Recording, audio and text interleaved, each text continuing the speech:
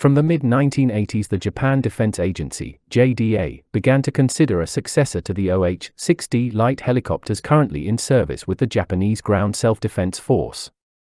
It was decided to procure an indigenous type for the scout reconnaissance roles.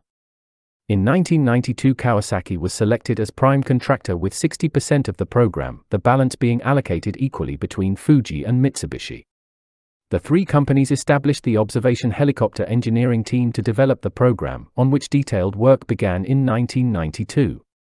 The resulting OH-1, nicknamed Ninja, is a conventional machine that is relatively small and of typical gunship helicopter configuration.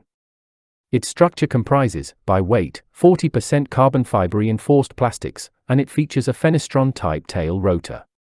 Each crew member has two LCD color multifunction displays, and the gunner has a head-up display.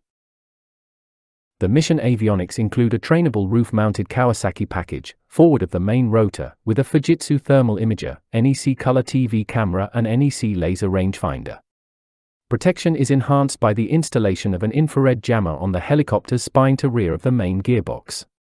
The first of 6 prototypes made its initial flight on the 6th of August 1996, and the first of a possible 150 to 200 OH-1s was delivered to the JGSDF on the 24th of January 2000.